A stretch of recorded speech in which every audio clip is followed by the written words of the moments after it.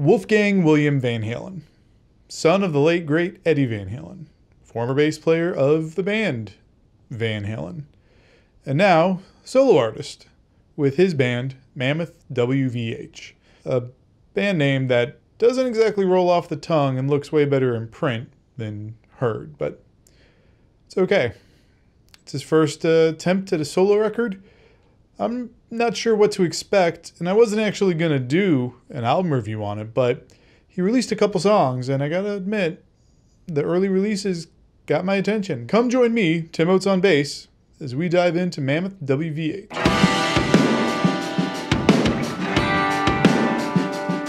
If you've never been through one of these with me before, here's how it works. We're going to go through this together, track by track. At the beginning of each song, I'm going to put up a title card. That's your chance to pause the video, go listen to the song while I listen to the song, come back, unpause the video, and then you can hear my thoughts. You can think about your thoughts. It's like we're going through this together.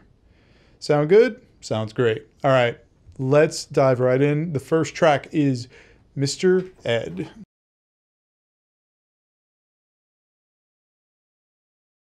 All right, Wolfie, coming right out with a catchy little banger. I'm just gonna go down like guitar, check. Good guitar playing, really good guitar playing. Bass work, very good bass work. Very interesting bass work for the song too. I think that's really important because a lot of times you can have really good bass players that aren't playing to the song. Bass work plays really well to the song, which I always appreciate on a different level. Drums, they work, they hit, they punch you in the chest, they get you in. The vocals are really good. I will say the lyrics are probably a little on the simpler side, at least, one song in.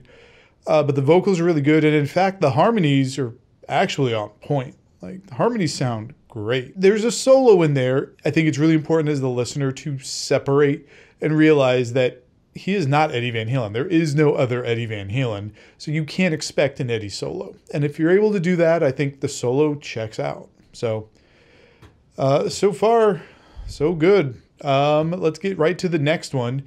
This is Horribly Right.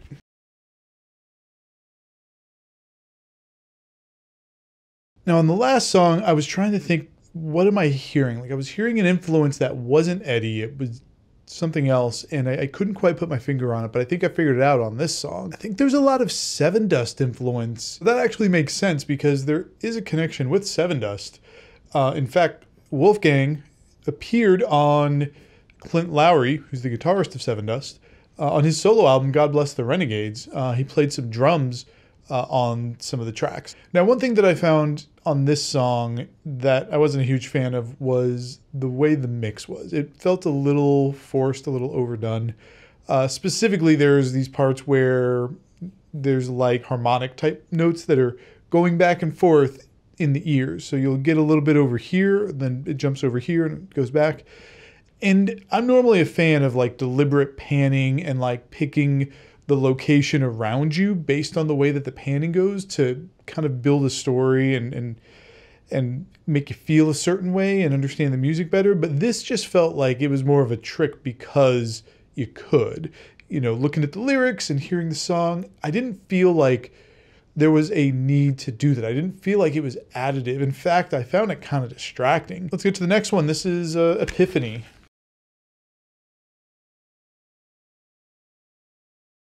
All right, so that one started out with a drum and bass intro, which I would have liked, but I'll be honest, the bass tone I wasn't a fan of. Now, this is tricky because I actually think the bass tone, what it is the bass tone has some grit on it. And that's a technique that is oftentimes used by bass players to kind of fill up the sound when, perhaps the guitar is a little bit thin. The bass tone that he picked actually works really well in the mix when the entire band is playing. But hearing it on its own with just drums in the intro, I thought there was a little too much. I would have cleaned up the tone a little bit for the intro, for those like solo parts. The synth work on this really helps to kind of create that unique song, right? Like that different feel amongst the album. The synth work is really subtle but tasty. I like it. The bridge is fire. It really kind of slowed down, took you back, and then, you know, you're in this different direction, but then it just brings it home. So far, this is my top choice. Epiphany is top song so far. All right, now let's get to the next song. Now, this is actually the song that made me go, all right, I definitely want to check out this album now, because I'd heard some stuff and it was like, okay, it's good. This is the one that was like, I'm sold. I need to go check out the full album when it comes out.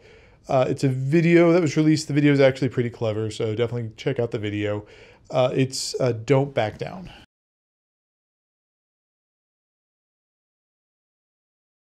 All right, that one's a banger. If you haven't heard it, definitely check it out. Definitely watch the video, like I said as well, because in the video you can really see just how talented he is. You get to see him playing all the instruments, and if you're a musician, you can kind of tell if someone's faking. There's no faking in any of the instruments, the guitars, the singing, the bass, the drums. He's doing all of it, and you can tell by the way he's playing each of them in the video that he understands technique, he understands performance, he understands each of these instruments intimately. Like, he's a talented, talented guy. Let's check out the next one. This is Resolve.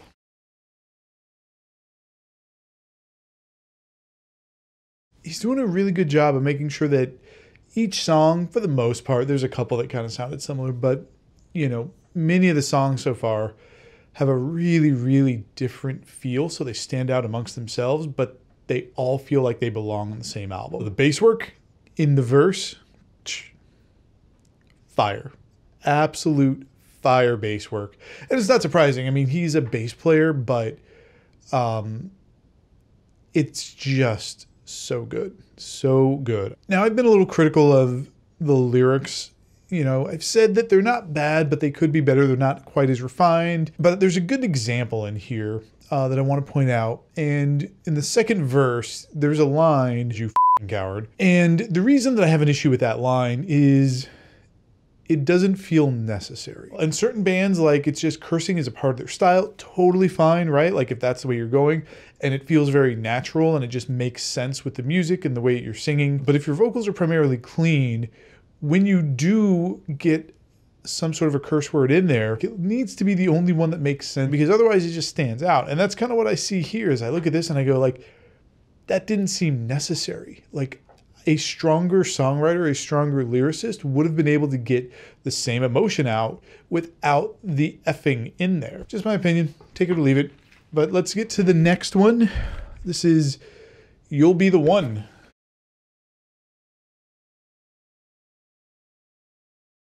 Okay, so I finally have a contender for the bottom song. It's not a bad song. There's just a couple things in there that just didn't speak to me. The thing that really threw me off was in the beginning, this like drum pattern that was trying to go for some sort of like offbeat, some sort of syncopation, and I think it just missed the mark. It created this conflict with the way the guitars were playing. And instead of doing like an offbeat accent, which is what I think he was going for, I just felt that it was kind of forced and it felt wrong. There was a little bit more of that forced panning that I wasn't a fan of. It was like subtle. It was only like once I heard it, and it was with some mutes, some guitar mutes, and it was like, ch-ch-ch-ch, and I was like, eh. You know what? That's fine. 6 songs in, only one that I'm like, no. That's still really promising. Let's see what the next one looks like. This is Mammoth.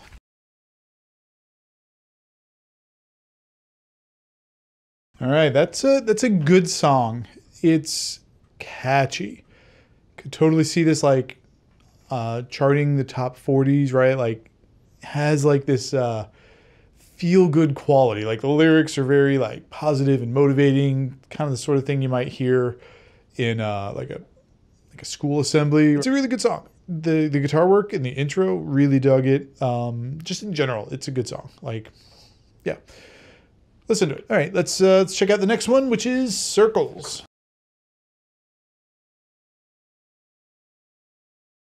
Okay, I have another contender for the bottom song. This one, I really didn't connect with it at all. I found it kind of slow. I found it repetitive. It's a 4-minute song, and honestly, at 2 minutes, I went over to check the time, and I was like, the song is dragging on way too long, and I was kind of shocked to find it was only 2 minutes in. So, yeah, sorry, Wolfie, not feeling this one. It's okay. Let's see if the big picture is any better.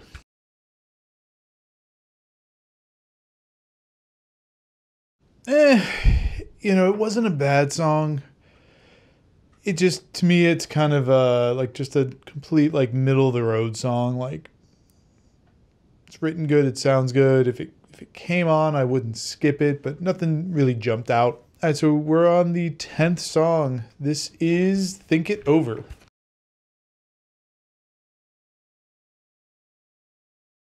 All right, let me think this over. No, I'm just kidding. That was a really good song. It's got that like pop rock feeling again. In fact, I think that he may be onto something with like this style of song. He's got a couple on here where it's more, like I said, pop rock, really can appeal to the masses, really you can see on top 40 charts. This may be where he really wants to focus. I mean, he's not calling me for advice. Wolf, if you want to talk music, I'd love to talk music with you, but he's not going to see this. He's not going to call me. Here's the thing, like this style of music actually plays in perfectly with the way that he builds his lyrics. Yes, I'm saying pop lyrics tend to be a little more simple, a little bit less refined. It's the nature of pop songs. No one has ever said Ariana Grande writes amazing lyrics. Nobody on the face of the earth has ever said that. And yes, I know she's pure pop, not pop rock, but you know what I'm saying. All right, I'm getting fired up about this album again. All right, next up is You're to Blame. That was a really good song. The chorus was the weakest part of the song, and the chorus was really good. I mean, I thought the intro was great. The verses were great. The solo, I thought, was phenomenal. I really felt like this solo here is the first time on this album that I heard his style start to shape up. And it has nothing to do with the other solos on the other songs. Like, the other solos are good. There's nothing wrong with them. But to be able to capture kind of that feeling of like, oh, I get you as a musician, I get you as an artist through the way this solo is crafted, that's a different thing. That's very different than just being able to play a really good solo. So, yeah, I thought the song was really, really good. All right, just 3 left. Next one is Feel.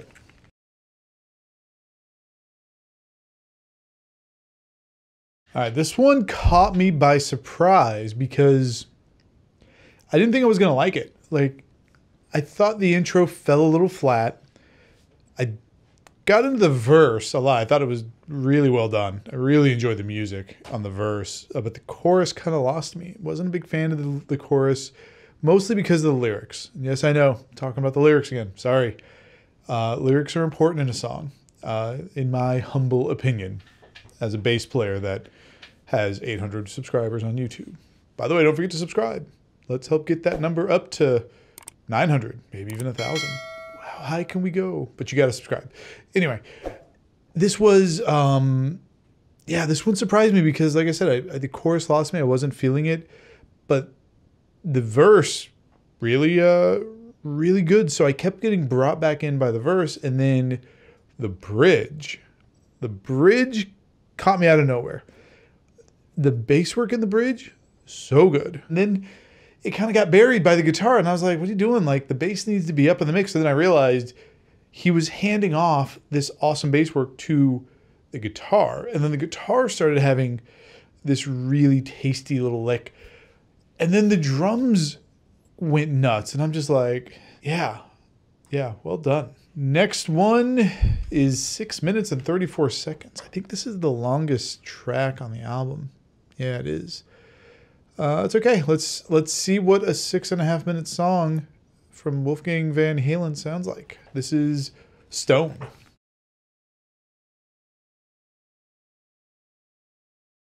Dude, so good. So good. It's 6.5 minutes long. I almost didn't want it to end. I mean, literally, I checked the time at 4.5 minutes and I was like, I can't believe it's almost over. I want to see this song live. And I believe he's touring with GNR. Yeah, I was right. Guns N' Roses with special guest Mammoth WVH. Let's see if they're coming near me. I suggest you do the same thing. Go see if they're coming near you. Good Lord. That's the cheapest. Let's check out Distance. I know it's a good song. Just need to remind myself how good it is. And then we'll wrap up the album. Yeah, let's do that.